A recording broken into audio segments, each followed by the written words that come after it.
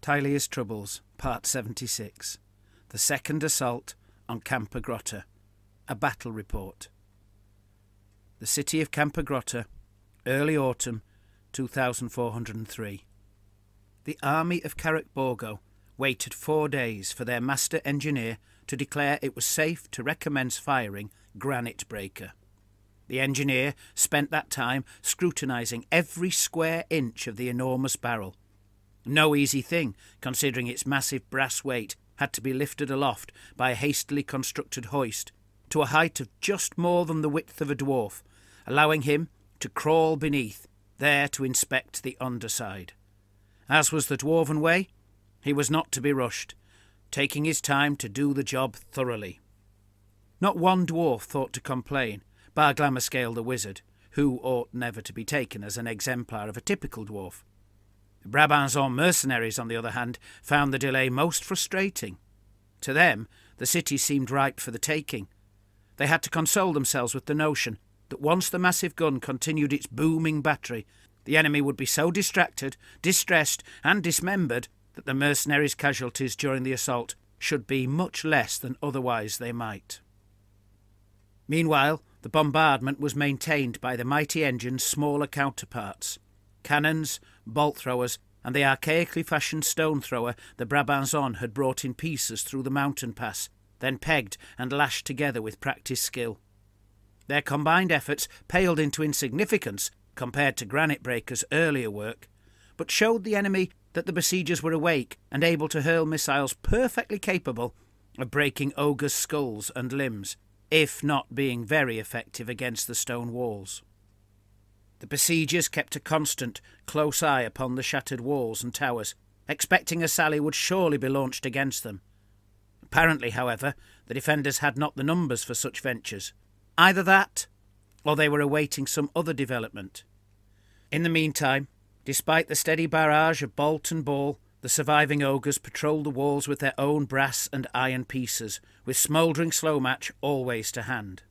Some brutes, seemingly careless of whatever could be thrown at them, patrolled the mounds of rubble where the walls had tumbled. Others even wandered outside the walls. Perhaps curiosity had got the better of them, or they wanted to flaunt their contempt of the dwarves and men dispersed about the city.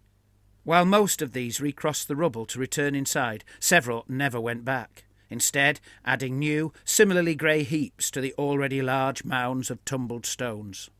When their hired Brabançon scouts returned in the afternoon of the 4th day, the army of Carrickborgo learned exactly why the ogres were biding their time. The riders reported the approach of not one, but 2 separate relief forces, from the north and the southeast.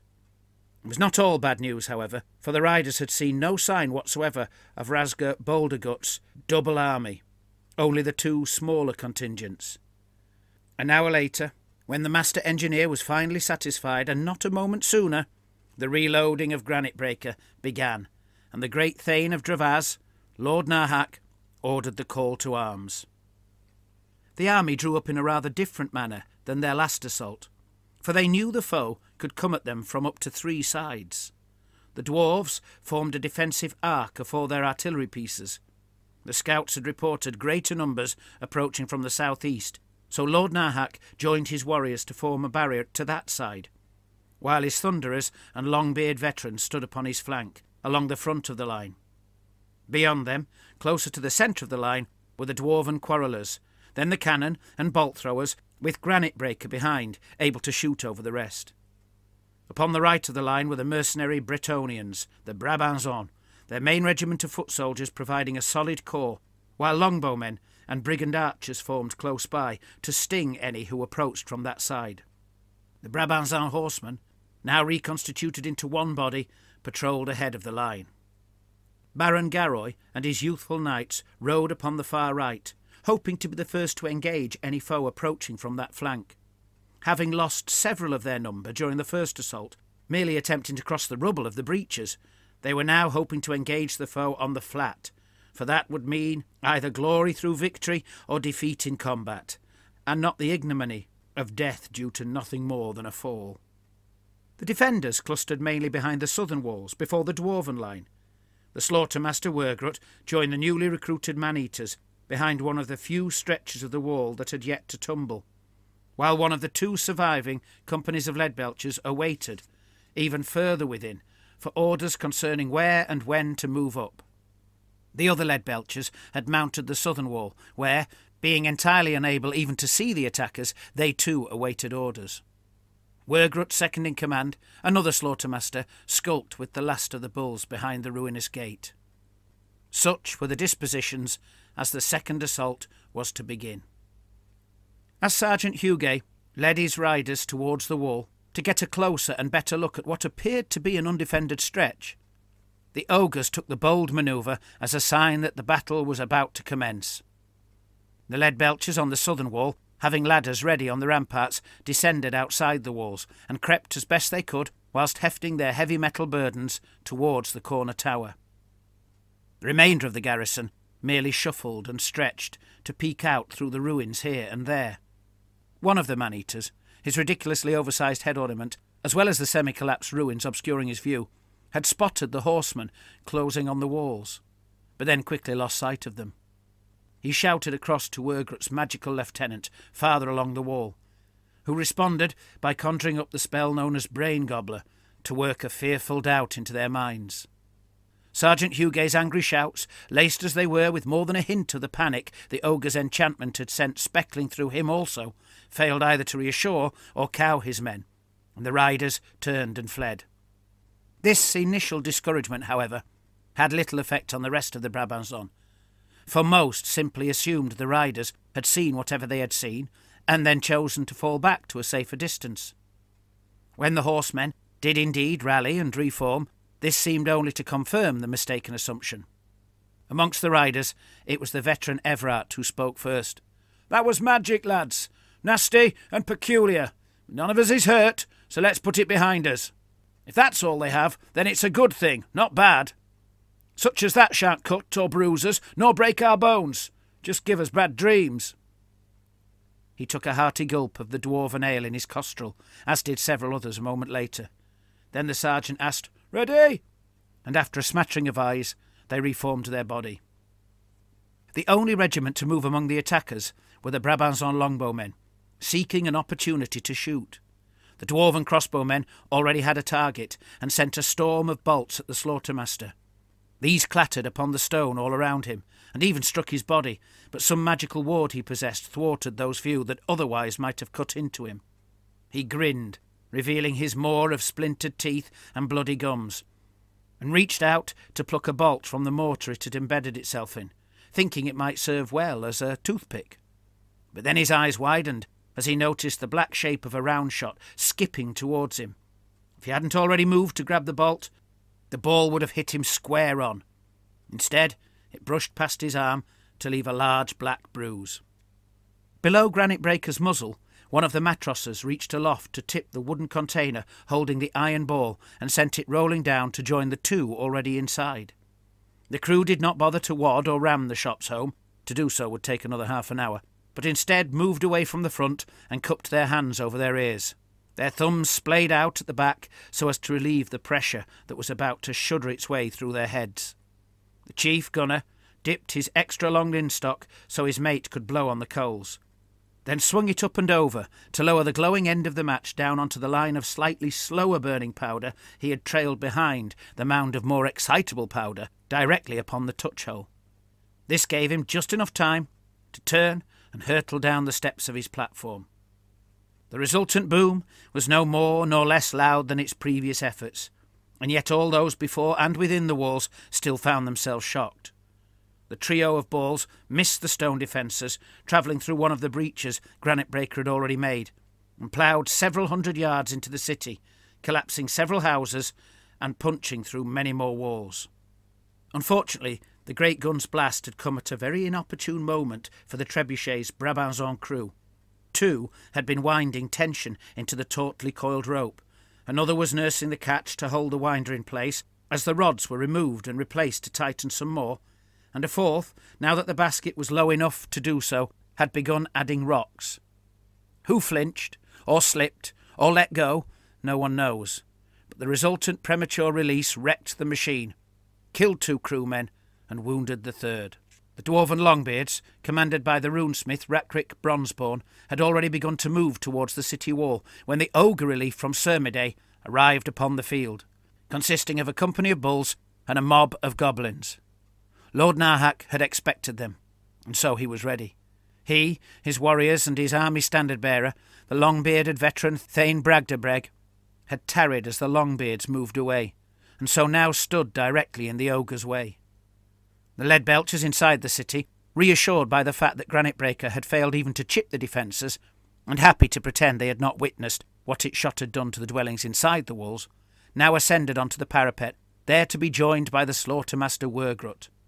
To their left, the man-eaters edged forwards through the rubble, all the better to snipe at the foe using their handgun-sized pistols, while the Leadbelchers, who had descended from the southern wall, now moved out into the shadow of the corner tower.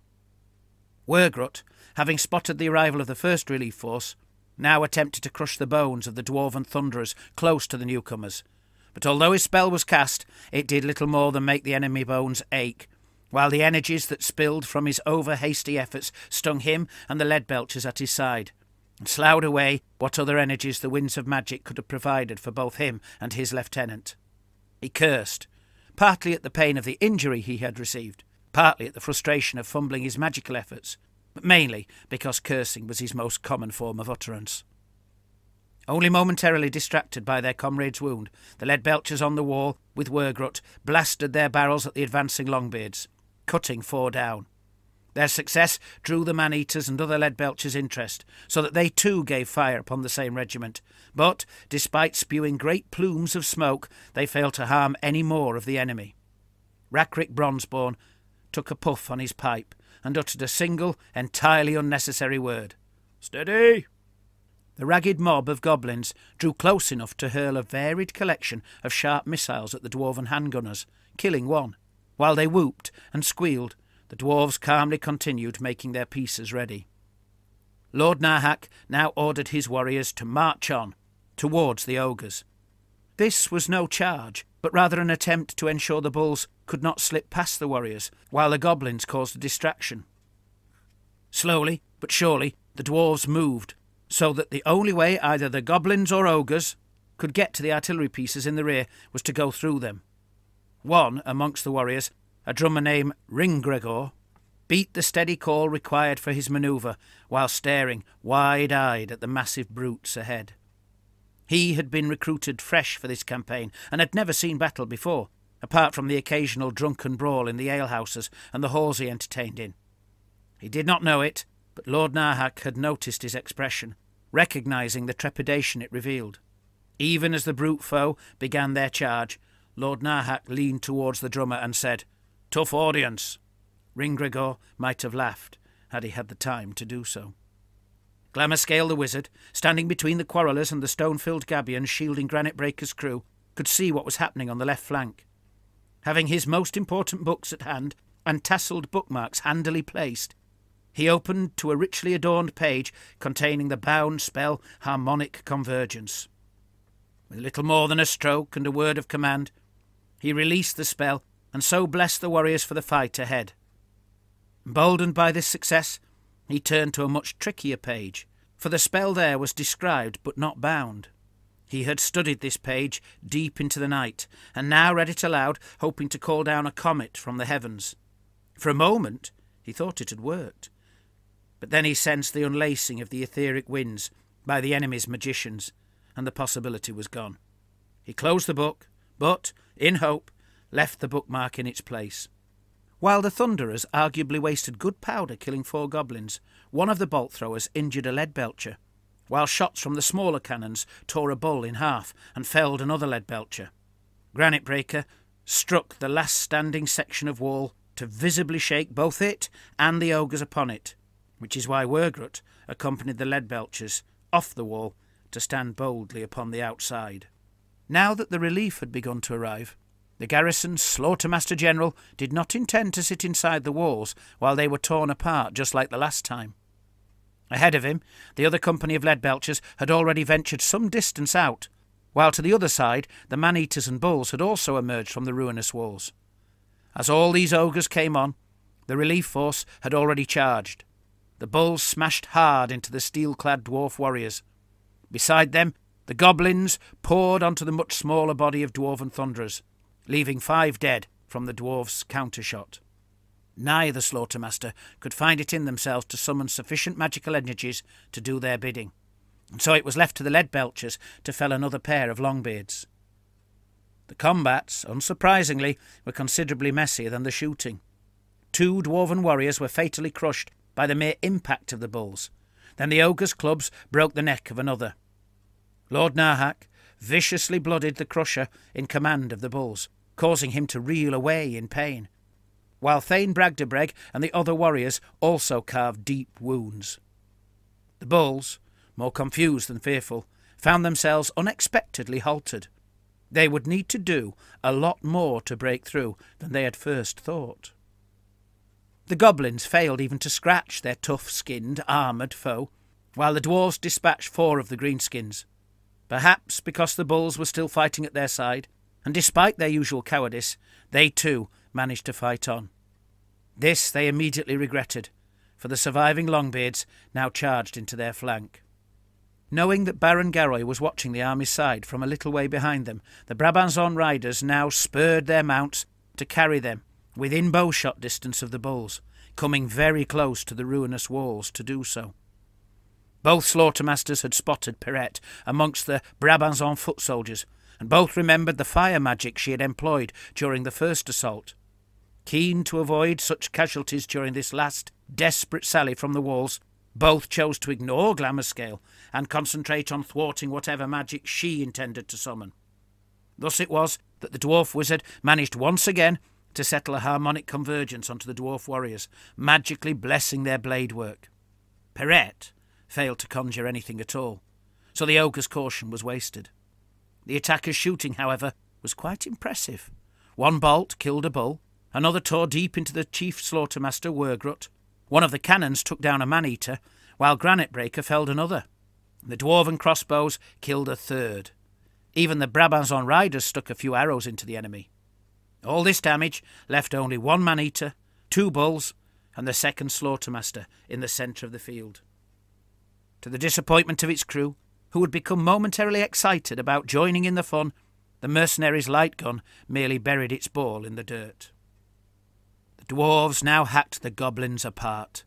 When the last few greenskins fled in terror, both dwarven regiments followed to finish them off and hit the bull's flank.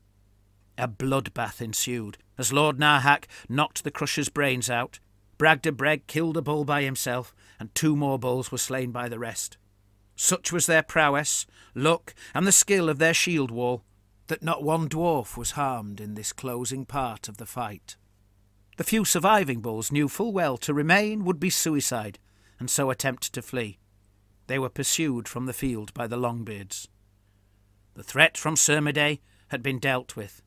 The threat from Buldeo had yet to arrive. That second relief force arrived just as the last Cermidon brute was chased away. This new force had no goblins accompanying them, consisting only of brute bull warriors with a bruiser in command. Like many ogre regiments of border princes' origins, they wore spiked helmets and gut plates, carrying huge swords in one hand, while their other hands were enclosed in bladed gauntlets of steel. The bruiser had horns sprouting from both his gut plate and helmet, and he bore 2 weapons, an ugly hooked blade and a very hefty iron club adorned with 7 conical barbs. He led his company boldly onto the field as if there were nothing at all to fear. The ogre's arrival was so sudden, and they moved so quickly, that the young Baron Garoy and his knights, despite waiting with intent for just this occurrence, were taken by surprise, and found themselves unable to deliver their anticipated charge. It did not go unnoticed amongst several knights that the Baron had hesitated, if only for the merest moment, and so failed to deliver a prompt enough command. The knights were now forced to turn about if they were to get to grips with the foe. 1 brute on the Buldean's right flank was shouting something that none among the Brabançon could understand. When he was answered in the same alien tongue by a shout from the second slaughtermaster with the last surviving garrison bulls, the soldiers knew exactly what was intended. Both ogre companies would coordinate their charges to hit the Brabançon spear-armed foot soldiers from 2 sides at the same time. The spearmen were the only real fighting body on that flank, apart from the momentarily disoriented knights, for all else were archers and the like. Upon the far right of the ogres' line, the lead belchers who had first emerged from the defences, despite having noticed the sparsity of surviving ogres elsewhere before the walls, and as yet unaware that the Buldian relief force had arrived, finally decided to risk a charge at the reformed dwarven handgunners. Their effort, however, was somewhat half-hearted, as if they merely wanted to appear willing before they looked instead to their own survival. And as soon as one of them fell to the dwarves' perfectly executed volley, they turned and fled from the field and the city. Their initial, apparently aggressive movement was noticed, however, and spurred the lone surviving man-eater and slaughtermaster with the bulls to have a go too. Neither managed to reach the enemy, instead slowing to a halt as they saw the unexpected flight of the lead belchers to their right. Wergrut was sufficiently flustered by what was unfolding before him that he fumbled his attempts at summoning a magical maw, losing control of his creation to harm only himself and his own ogres. Too distracted by the newcomers, the Brabançons failed to notice the garrison ogres' discomfort. Baron Garoy finally brought his knights about so that they might deliver a charge, while the Brabançon spearmen manoeuvred similarly so that they might receive one. Perrette had no intention of being caught in the imminent deadly mayhem, so she glanced around looking for somewhere safer to be. Spotting the brigand archers in the rear, she ran towards them. They were the sort of troops who could move quickly, avoiding trouble, which was exactly what she intended herself. She came to a halt between them and a basket-carrying mule, and immediately set about attempting magic. But her desperate dash had left her distracted too, and her spells failed to manifest materially. Bolt, bullet, and arrow, both large and small, now came bursting from almost every part of the army of Carrickborgo. Granite Breaker's mighty shot caused the last man-eater to vanish in a red haze, and another lead belcher fell dead, but much of the shooting was panicked and o'er-hasty, especially from the Brabançons, so that only 2 of the Buldian brutes fell. The Brabançon horseman's volley also had little noticeable effect, and they now became onlookers from their somewhat removed position before the ragged walls, watching as the Buldian brutes smashed into the front of the Brabançon spearmen, while the second slaughtermaster with the last bull hit them in the flank. The Brabançon foot soldiers were of good reputation, at least when it came to battle, if not for restraint when it came to plunder and pillage. Every man was a veteran of at least one war, and they were led by no less than their company's commander, Captain Lodar the Wolf, with Jean de Salé, the company ensign, by his side. Yet despite all this, despite bracing themselves and presenting a neatly serried array of spear tips, they were not to prevail. 5 died from the mere shock of the brute's impact, before even one blade had struck a blow. Captain Lodar was hewn obliquely in 2, from left shoulder to right waist, and 6 more soldiers were similarly butchered, so smashed and shattered with the remainder that they broke immediately. When the brutes came on, they cut down and crushed umpteen more, so that the fighting heart of the Brabançons, as well as their leaders, were gone. The Buldian brutes' pace had hardly been slowed by this butchery, and they crashed into the dwarven crew of one of the bolt-throwers.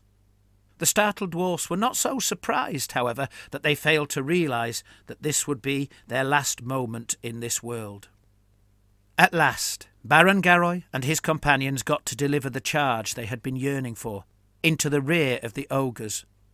Baron Garoy himself took on the bruiser, glad of his armour when the ogre's giant club thudded into his shield and arm, bending the first and numbing the other. It was all he could do to stay mounted. One knight's lance struck home and took down a bull. The ogres had quickly slaughtered the dwarven crewmen, and all now turned to face Baron Garoy's company.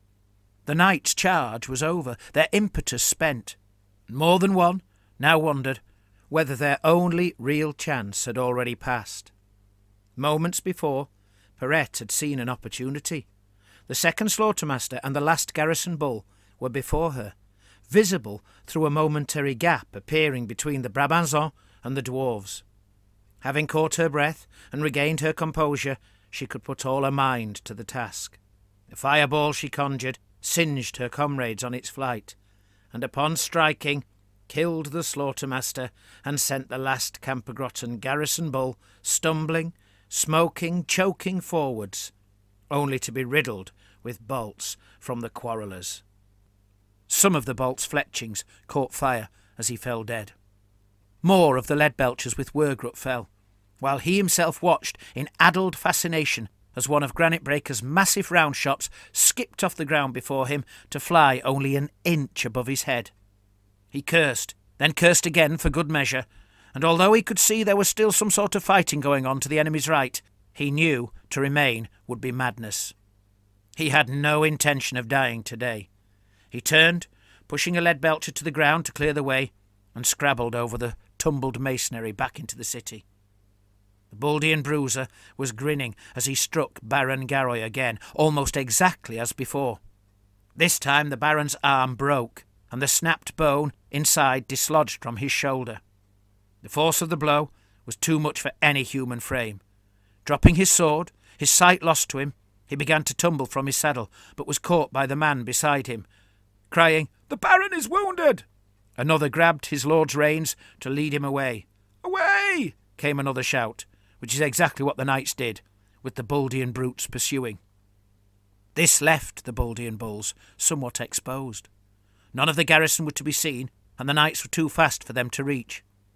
Longbowmen, brigands, horse archers, cannons, and a bolt thrower surrounded them. Perette's next attempt to fireball was of little effect, merely warming the brutes' backsides as they slowed. She now watched as a storm of missiles lashed against the ogres. 2 more of the brutes fell dead, leaving only 3 with the bruiser. The bulls had no real chance of getting to grips with the foe, and they knew it. Any one of the enemy bodies surrounding them could easily move away. Meanwhile, the rest would whittle them down to naught if given the chance. The bruiser growled, hurled his giant club towards the Brabançon's little gun, then ordered his warriors to follow him from the field. They did so, and gladly. Campogrotta had fallen.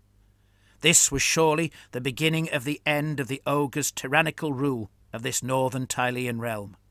Rhasgar had not returned home in time. Should he do so now, he would find the dwarves and their mercenaries ready and waiting. Admittedly, the Brabançon had suffered heavily, so that only their lightest troops remained intact, and they had no commander at present to lead them. But the Compagnia del Sole was on its way, reputedly with a force greater than the dwarves' entire current army. Considering the ogre forces remaining in the realm of Campogrotta were petty in size and scattered, Rhasgar's battered army could not hope to prevail. Perette found herself in the unusual position of being asked by the brigand archers at her side what they should do now. They had personally witnessed her killing of the ogre shaman, and consequently their opinions concerning her had been transformed. As she pondered, Glamascale joined her and told them the city had fallen. Their work was nearly done. "Just a matter," he said, "of collecting your portion of the prize." He didn't need to say any more. The archers ran off towards the city, along with every other Brabançon still standing on the field, and as they clambered over the rubble, their shouts and whoops began to reverberate through the streets.